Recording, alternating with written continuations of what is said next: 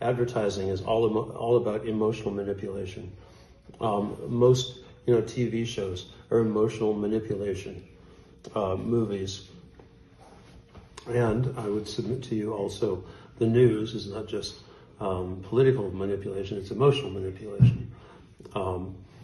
And there were actually various kinds of programs in the past that were used in order to manipulate people into liking certain brands from the time they were little children, using advertising, using cartoons.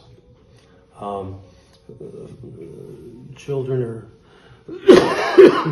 inclined towards certain brands of cars from the time they're 5 years old by watching all these cartoons. It's really quite insidious how deeply it permeates our society. You can look at a lot of the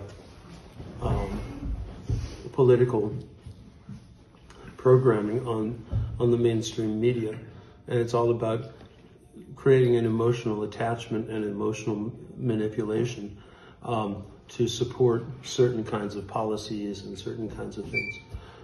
You can see that with all of the wars that have been fought. You can see that with all sorts of other things. So we're not in a neutral environment. We're in an environment that seeks to manipulate us using our emotions and using our passions.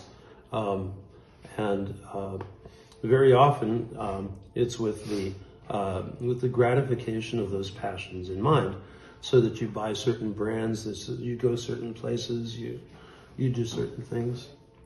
It's all very insidious.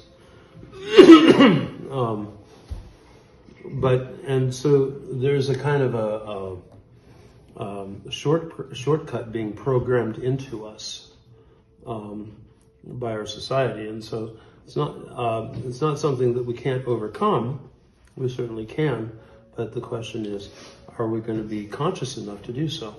Because really what all of this comes down to is being really conscious of what's going on around us and how we're living our lives and the decisions we make, and looking into what are the various elements that are manipulating our decisions.